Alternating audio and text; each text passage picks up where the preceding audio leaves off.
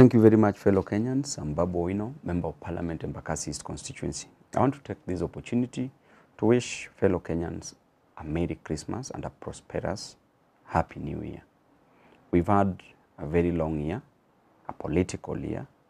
I hear that some of us lost jobs. I hear that some of us could not succeed in life. I hear that some of us could not succeed in business, but they fought, they soldiered on, and the year is finally coming to an end. And I want to thank the Almighty God for having guided Kenyans to this level.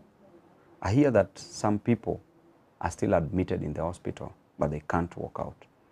But we want to thank God once again for this year and wish all Kenyans a Merry Christmas and a prosperous New Year. I believe that 2023 will be the best year for all of us. God bless you all.